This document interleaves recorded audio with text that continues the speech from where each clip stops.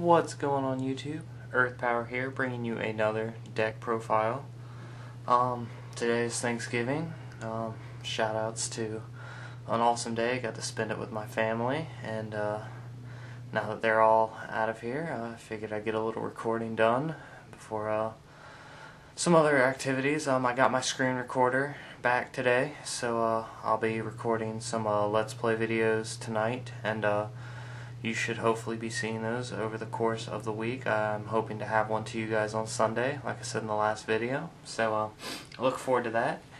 And tomorrow I'm meeting with CVH and Spencer and maybe a few others, and we're going to get some decks, all these decks that you've been seeing in the profiles as well as a few others. We're going to be getting them all together and creating a few video duels for you guys to pit against each other. Shoot me a couple messages, let me know if there's anything in particular that you'd like to see against each other. I know we're going to have control versus control, aggro versus rush, aggro versus control, and a few other matchups, but let me know what you want to see. We're going to try to get a mix of just about everything. So yeah guys, my profile today is going to be Lukia Lex Aggro. Me and Christian were talking about this deck a little while in the past, and I figured I'd throw it together, try my hand at it, and just see how it came out. And it came out pretty well, so here it is for you guys. The major part of this deck that makes it so deadly is, of course, Lukia Lex, which is where the name of the deck comes from, and paired with him is Techno Totem. Both of them are Nature Light Dual Civs. Lukia Lex says it's 3 mana, 2500 attack, plus it gets 3000 attack, power attacker when it's attacking, and at the end of each of your turns you may untap it.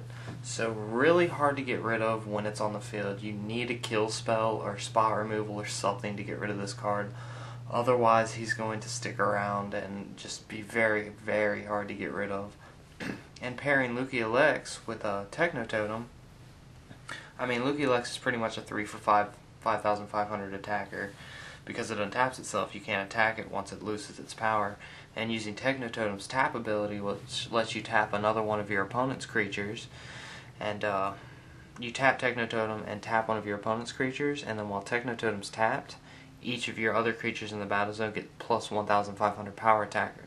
So that makes Lukia Lex attack with a 7,000 attack power, able to destroy just about anything in the meta, and anything potent all the way up to Bomidius. Outside of a few finishers like Tanzanite and Bloom, Lukia Lex is pretty much going to be able to kill anything on the board when paired with Techno Totem. And these two combined are just very, very, very difficult to get rid of. You need a kill spell. You need kill spells, pretty much. Tear Pit, something that can immediately just get rid of these guys. Otherwise they're going to stick around and cause a whole bunch of trouble for the board. So using this basic strategy of getting Lukia Lex and Techno Totem out, that's basically what this deck is going to try to do, and the rest is just support to help out Lukia Lex and help keep Techno Totem alive, and recruiting both of them as well. So we'll go over Nature first. It's just Dual Civ. I'm just using Nature and Light for this deck. I didn't feel the need to add Water because the deck has so much Search and it has Magris anyways. So 3 Bronze Arm Tribe. Help mana excel. You want to get to about 5-6 mana with this deck so you can start playing your bigger spells like Holy All. The deck runs Cryptic Totem as a finisher, and be able to use your search spells in conjunction with getting out Lukia Lex as well. So Bronze Arm Tribe just helps all that along, and just really useful staple card in Nature. Rumbling TeraHorn, 2 of them. He's basically a Dimension Gate in creature form. When he summons, search your deck for a creature, put it into your hand.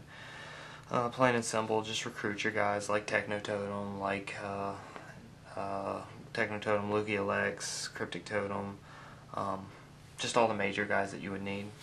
Or maybe smaller guys too, like Magris if you need the hand excel or a blocker, or Larba Geer. So Rumbling TeraHorn does the job there. 2 Cryptic Totems is our finisher. The deck runs Nature and Light, so why not run Cryptic Totem Holy All? The strategy's tried and true and does its job almost every time, so I mean there's nothing that can beat a Cryptic Totem and 4 attackers when you play Holy All, so why not utilize it in a deck such as aggro, which can utilize it. So 2 Soulswap. I don't see the reason for more. I was thinking about 3, but 2 seems to get the job done. You're really not soul swapping too much in and out. Running 4 Techno Totems, 4 Lukia Lex, they tend to get out on their own, and especially with all the creature search, soul swap just kind of helps that along. And without the speed attackers, like in the fire aggro with twin cannons, soul swap kind of plays less of a role. It's going to get out your major creatures, but it's not going to really be as substantial as it would be in a fire nature or a fire nature water aggro or something like that. So I say 2. It just helps along, gets anything that you would throw down early that you might need later, like Cryptic. So 2 soul swaps. 2 Dimension Gate in conjunction with Rumbling TeraHorn. Since the deck doesn't run water, I need a way to keep hand, and Dimension Gate is great from the shields. Lets you search your deck for pretty much anything instead of like an energy stream where you would just draw 2 random cards. Dimension Gate's more centralized and lets you get 1 creature from your deck, something that you will need or something that you know you will need. So Dimension Gate does a job there for helping keep a hand and working with this overall synergy of the deck. Finally, our last 2 nature cards are going to be Mana Nexus and Natural Snare. Because I'm running Holy All, Mana Nexus is just a given. You're going to want to Mana Nexus down Holy Alls to protect yourself from other attacks, as well as get down Natural Snares, which are my immediate spot removal for the deck. Since I have a lot of creature control on the board, but say Techno Totem and Lukia Lex are being overwhelmed, Natural Snare just kind of helps out, and it's great from the shields early if I'm being rushed or if I'm facing an aggro deck. Natural Snare just kind of helps out there. So both these cards, very excellent shield triggers from the Nature Civilization, and deserve the spot here, I think. If you have other suggestions, let me know about them. I'd love to see what you have to say and consider any other ideas, but this is the this is the strategy that I'm using right now in order for to use spot removal. Next, we're going to go over Light. Go over our Guardians here. We're playing a lot of Guardians. Lukia Lex is a Guardian too. So in conjunction with these 3 guys, Lukia Lex adds on to them. So we've first got Soul Galla. He's our 2 mana drop. He's the only 2 mana creature that we're playing in the deck. So hopefully you'll be able to draw into one of these guys and play him first turn. Otherwise, the deck usually starts up right around 3rd turn. But using triggers and having Mana Nexus usually helps out with that. So hopefully it all works out. Otherwise, I'm considering Quixotic, but I really don't know what I want to use as far as a 2 mana nature creature. So Soul Galla fits our bill there, and he's a Guardian. He gets a plus 3,000 power when a spell is cast. So activate a spell, he goes up to 4,000. Makes him really, really potent, kind of like Quixotic except for spells. Next we have Warka. We're using 2 of those. When he's destroyed, you can tap up to 2 of your opponent's creatures in the battle zone. He can be like a pseudo Holy All in the field if you want to run him into something, or if he blocks something, then you can tap another 2 of your opponent's creatures. He kind of sets the opponent back and keeps them from being able to destroy or come at you with everything they've got. Warka kind of stunts that and gets in the way of the opponent really, really well. And again, another Guardian, making him very useful for my evolution that I'm running. And next we have Olesis, which again just adds a whole nother level of power to the deck. He says during your opponent's turn, all of your creatures get plus 2,000 power, so that makes Lukia Lex a 4,500 attacker. That makes Totem, or that makes Techno Totem go up to 7,000, making him really hard to get rid of with fire cards that have a certain restriction on what they can kill with their power levels, and makes it just all the harder for the opponent to get rid of them with their creatures. So Olesis adds a lot in that aspect, and as you can see, all 3 are blockers, so this deck's very, very good at anti-rush and hopefully stunting the aggro deck enough until I can get Totem Dragon Lukia Lex rolling to keep the field clean. Next, the reason we're running so many Guardians is for 2 Larba Geer. Larba Geer creates another win condition. When he's evolved onto a Guardian, you can tap all of your opponent's creatures that have blocker. Larba Geer basically, I mean, if you're swinging for game, he acts basically as another Holy All, especially if you've got Cryptic Totem. Activate or summon Larba Geer, tap all of your opponent's blockers. Now they can't do anything to stop your onslaught, and if you've got a Cryptic and again 4 other creatures, you're going to be swinging for game. The opponent can't activate shield triggers, and Larba Geer just creates that situation for you. And with so many Guardians that already have blocker, you're going to be able to hold a field back until you can get your Larba Geer with one of the many creature searches, whether that be Rumbling TeraHorn or Dimension Gate, and search your deck for Larba Geer, play it, and swing for game. So Larba Geer, another great win condition, and on top of that, 3 mana, 5,000 power. He's going to be doing damage on the board if you get him out. So our last light creature in the deck is going to be Magris, Vizier of Magnetism. He's basically a bigger Aquahulkus. 4 mana, 3,000 power, initiate. When he summoned, draw a card. Plain and simple. Running 4 of them. He just helps with the mana, or helps with the draw excel, and very useful to the overall synergy for the deck. Summon Magris, he replays himself in the hand and acts as a body, and with 3,000 power he's going to be able to get rid of a lot of the weenie stuff that the opponent can summon. So Magris, very good. One of my favorite light creatures, and I really just enjoy using him where I can, and he fits the bill really well here as far as synergy goes. Next, our light spells are going to be 2 Lightning Charger. Lightning Charger again helps with Mana Excel. I know I'm running Bronze Arm Tribe, but Lightning Charger does a really good job here too. Basically play it, tap one of your opponent's creatures, and then this card goes to your mana zone.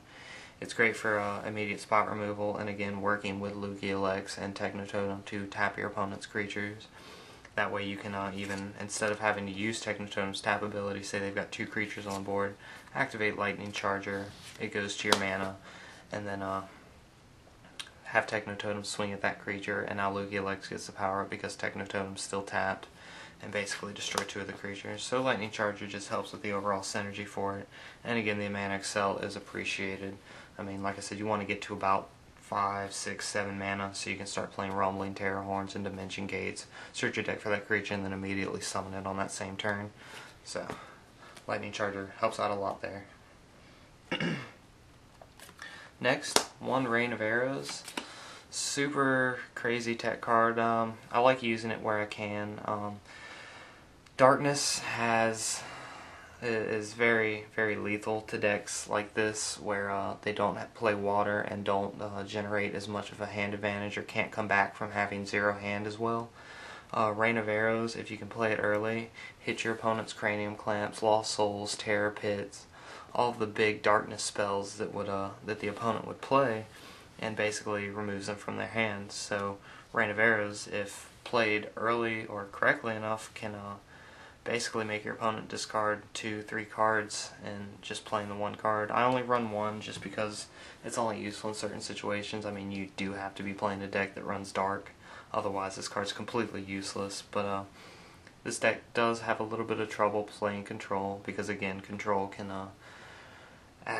mess with the hand a lot more than other decks can, and Rain of Arrows kind of puts a stop to that if you can get it off early.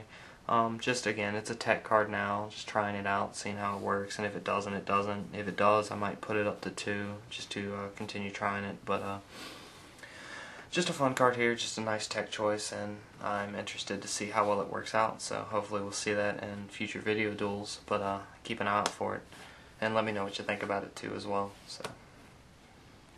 And the final card of the deck is 2 Holy Alls. I'm not running anymore because again I've got Lightning Charger, Techno Totem, and many other cards that tap Larba Geer, and 2 Holy Alls kind of fits there, and if one ends up in mana early, I do have Mana Nexus to reuse it. So Holy All, excellent card there. I really don't have any way to get spells back from the mana zone other than Nexus, so if they do end up there, they end up there, but if I know I'm going to be going for a game and these guys don't end up in my hand early, I'll usually hold on to a Holy All just because it's going to be useful at some point, especially if I get a chance to go for games. So 2's good now. If I feel that I need to run more, I will. Or if you guys see something you might want to drop. If the Rain of Arrows doesn't work out, I'll probably put in a 3rd Holy All. But 2 seems to be doing well now, and I'm just interested to see how well this deck tests in the next few days. So hopefully you guys will be seeing this deck very soon, and I want to thank you for watching. Leave a like, subscribe, comment, let me know what you think, and hopefully guys, I will see you tomorrow when we start getting the video duels up, and yeah, that's pretty much it. Take care guys, hope you guys had a great Thanksgiving, ate a lot of food, I know I did, so now I'm going to go record some Let's Play videos, and yeah, I'll see you guys tomorrow. Take care guys, peace.